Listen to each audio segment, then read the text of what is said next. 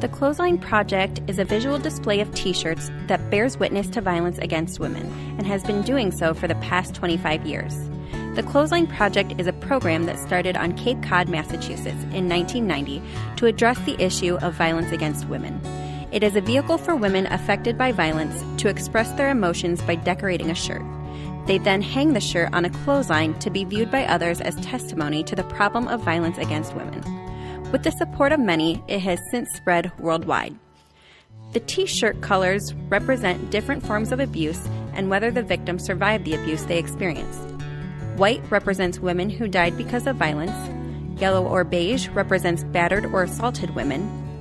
Red, pink, and orange are for survivors of rape and sexual assault. Blue and green represent survivors of incest and sexual abuse. Purple or lavender represent women who were attacked because of their sexual orientation, and black is for women who were attacked for political reasons.